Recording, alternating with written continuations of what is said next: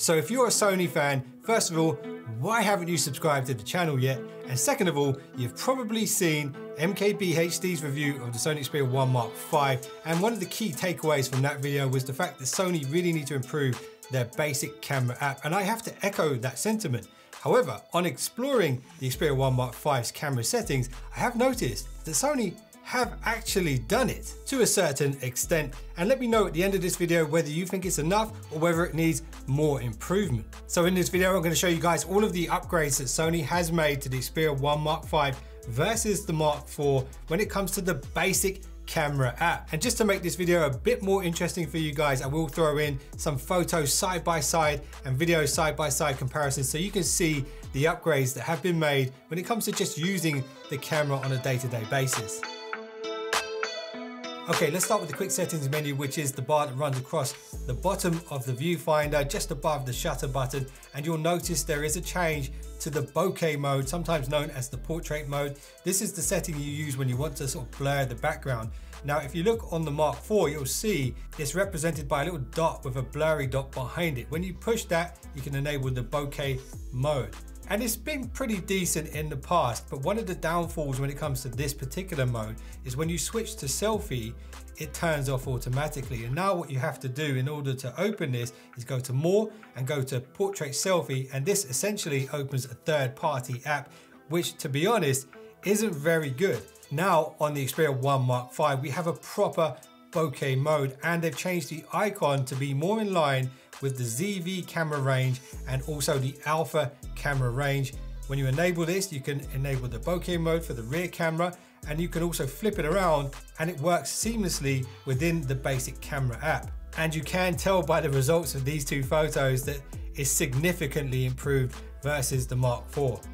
And something else that's important to factor in when it comes to photography is the Snapdragon 8 Gen 2. There's a significant jump up in image signal processing, and when that's combined with the larger sensor, which is now 1.7 times bigger than before and way more sensitive to light, you will see better results right across the board. And it's nice to see that Sony are utilizing some of the power here of the Snapdragon to bring us a proper bokeh mode. Okay, this is a significant upgrade to the Sony Xperia 1 Mark V. So when you go into the shooting mode, you can set timers just like before, and you do have burst shooting low and high. Low shoots 10 frames per second, high 20 frames per second. And when you scroll all the way to the right, you'll see HDR low and high as well. That's fantastic. But now on the 1 Mark V, there is a new mode and it's called High Plus. This shoots 30 frames per second. This is the first time we've seen this on a Sony Xperia device, and it is crazy fast. And when you combine that with the face and eye tracking, it's incredible.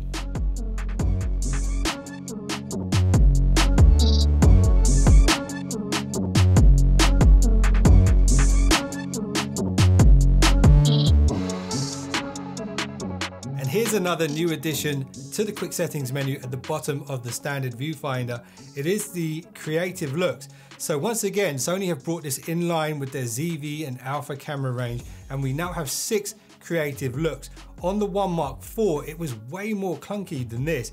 The creative looks on the 1 Mark IV, you had to go to more in the top left corner, go to creative effect here. This again would open a kind of third-party app that's not actually the standard basic camera app. And then here you could add all of these different effects, and there were quite a lot to play with. But with the new Mark V, it's just way more easier to use. So Sony have really simplified the creative look process. Now you've got standard, neutral, vivid, fluorescent, incandescent, and I believe this one is shadow or shade. Okay, this is a significant upgrade, and it's the first time that we've actually seen an option to switch on and off night mode. And this is a good sign, because this means that the night mode is probably more powerful than ever, because if it isn't, why give you the option to switch it off? So just to the right of the creative looks, we can now toggle the night mode off or back to auto. It is on auto by default, and that's probably how you'd want to keep it, unless you're doing a manual photo where you're setting up a long exposure or something like that.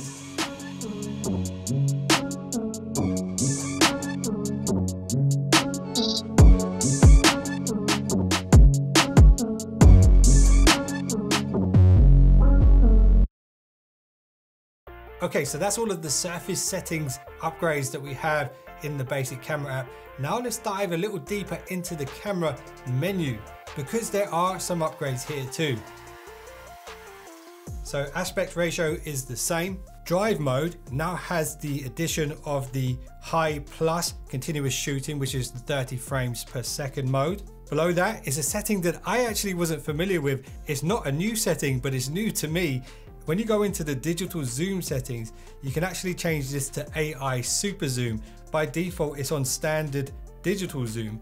Now, I did test this out. Let me know what you think of the difference between AI super zoom and standard digital zoom.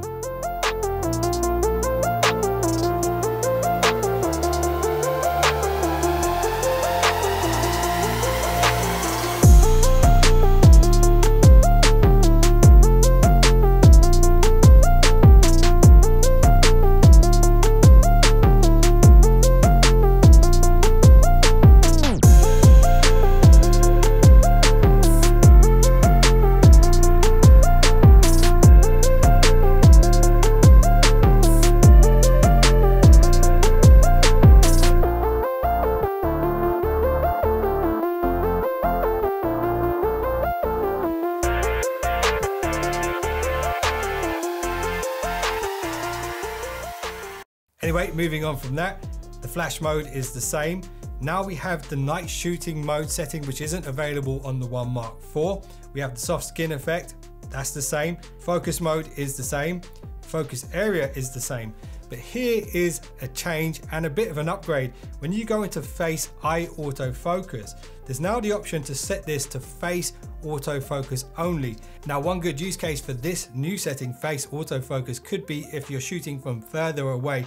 For example, on the sidelines of a football match or something like that, you can set it to lock onto people's faces, which is going to be much easier for the phone to do than constantly trying to lock onto people's eyes from a distance. And as we scroll down, pretty much everything else is similar to the Mark IV.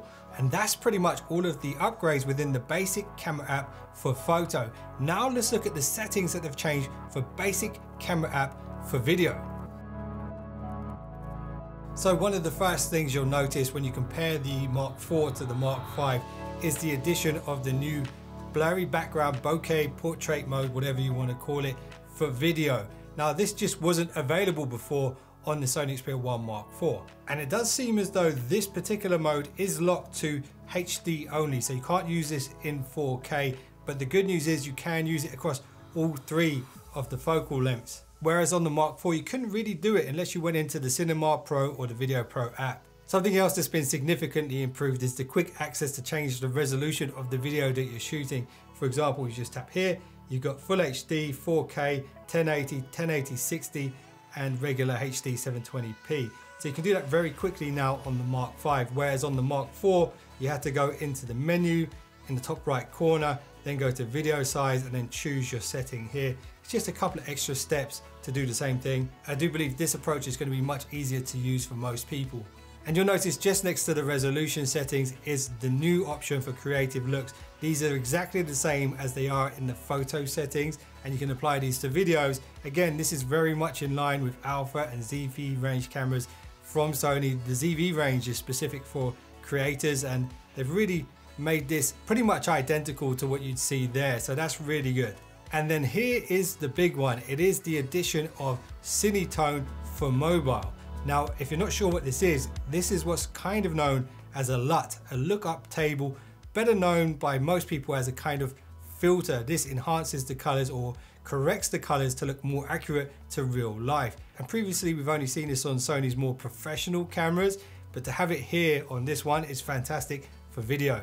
Okay, this one is a pretty big deal, and it is the product showcase. So this is fantastic for anybody who films any kind of content about products and things like this on their smartphone. What the product showcase will do is it will leave the eye autofocus and face autofocus on. However, when you raise things up to the camera, it will focus on whatever's closest to the camera, and then when you take it away, it will focus back on your face. And the icon here is again in line with the ZV range, the Alpha range cameras. Check this out. You can see how now it's locked onto my eye, but when I raise something up to the camera, it'll actually focus on the pen and not my eye. Now, just to the right of the product showcase is another new feature, and that's thanks to the addition of the new microphone that's built into the camera module on the 1 Mark V. So when you tap on this icon, you can now switch the microphone from the stereo mics, which are top and bottom, to the microphone on the back, which is going to be far better at picking up your subject if you're filming someone talking to camera, for example, because if there's a lot of noise around you and you're using the stereo mics, it's definitely going to pick up more of that noise. And when we dive a bit deeper into the menu system, you'll also notice another significant upgrade. So you're already familiar with the fact that Sony have upgraded the sensor size to the 52 megapixel sensor, but they're actually only using 48 megapixels of that sensor, and that's because it allows for more movement around the edges, better stabilization. So when you go into the menu system, you'll see in the video stabilization section, you have the ability to switch from high to standard to off, whereas on the Mark IV, you could only go on or off. And here is that in action. This is stabilization off 4K 30 frames per second on basic mode. You should see a bit of camera shake here due to the fact the stabilization is completely off. Let me know how it's looking. Now on the Xperia 1 Mark IV, you only have the option to switch it on and off, whereas on the Mark V, you have 3 stabilization settings. There's off, there's standard, and then there's high quality. So we'll test all of those. Okay, so this is 4K stabilization on both phones, but the Xperia 1 Mark V now has that new high quality stabilization, which we're about to test out in a moment. I'm just gonna walk a bit faster. You guys can see if there's any improvements between the two, even just on the standard stabilization mode. Now let's step it up on the Mark V. Okay, so this is 4K now, stabilization on both phones, high quality setting now on the Mark V. Let me know how much of an improvement this is in comparison to the Mark IV. Very interested to hear your opinions on this. From what I can see on the screen, it does seem to be considerably more stable. Let me just pick up the pace and walk a bit faster. Ground is very uneven here, so you should see quite a bit of shake.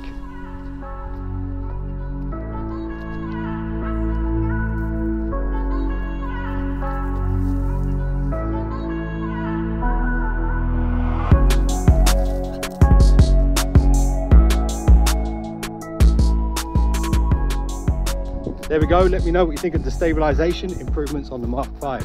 Now, something that I liked about the Mark IV, which isn't available on the Mark V, is the ability to switch HDR on and off right here from the home screen. So you just tap HDR here, you can set it to standard, dynamic range, and a high dynamic range right there. Whereas on the Mark V, you do have to go into your menu system here and go to HDR, SDR here. It was just easier to do before, and I'd like to see that come back to the Mark V, but hey, it's not a massive problem. And as you scroll down, you'll see the eye and face autofocus. Again, you've got the face mode, which you didn't have before. You also have the ability to switch the mic location from the back instead of the stereo. And this one right here in the middle is a big deal, because one of the things that people complained about a lot on the Mark IV was overheating, particularly when filming video. So check out this guide to extend your recording duration. When you go to this, it'll actually suggest what to do in order to maximize your recording time if you're filming longer videos. So you can see here what it's recommending I do in order to extend the time. Change the stabilization from high quality to standard. That will help the camera stay cooler for longer. And you can see there's a bunch of other suggestions as well that you can allow it to change for you if you do want to record longer videos. So that's pretty much all of the upgrades that we have so far, and we're likely to see more as Sony begin to roll out software updates for the 1 Mark V, and maybe some of these features I've showed you today will come to the Mark IV in the future as well. We'll have to wait and see, but if I could make a wish list for improvements to the basic camera app, it would be things like a spirit level, not just for shooting forwards but also for shooting top down. I'd also like to see the quick HDR settings brought back to the video mode on the basic camera app. That would be cool. And of course, it would be fantastic to see a proper AI camera mode. Wouldn't it be great if Sony could just borrow some of that Google Pixel camera software and put that as an option here on their Sony Xperia devices? That could be next level, because on paper, the hardware that this has could make it one of the best camera smartphones out there today. You could say the camera hardware is on point. The problem is the person pointing the camera might not be, especially if it's someone who's unfamiliar with how to use Sony's Photo Pro app in the Pro modes and the Video Pro and the Cinema Pro. And the reality is, at this point in time, if you're not using those apps and you don't know how to use those apps, you're only going to be using a small percentage of the Xperia 1 Mark V's capabilities. So let me know in the comments, what's your wish list for additions to the Sony camera app that could make it more user-friendly for the masses? Looking forward to reading those in the comments. And here's a final thought for you guys. Human eyes are probably as good as they ever will be. In fact, they probably peaked and now are on the decline based off of how close we're placing screens to our eyes these days. And now think about this, AI eyes continue to evolve and improve. Their sensory abilities already surpass our own eyes when it comes to simple detection of light reflections. And it's fair to say that many phones have sight, and one day with AI they may have more vision than you or I. And let's just hope we see them coming.